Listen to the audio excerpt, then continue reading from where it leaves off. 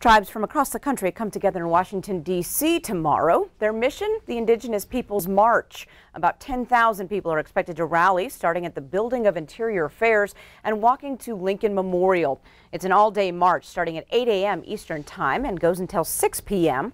The idea is to bring awareness to injustices affecting Indigenous people around the world, including genocide and human trafficking.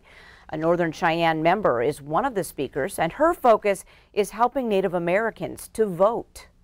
My passion is trying to empower the Indigenous people to get out and vote. We could have a monumental impact on what happens. I am with my tribal companion. We are both over the moon excited about being here, representing our nation, seeing other nations here as well. It's very exciting and very historic for us.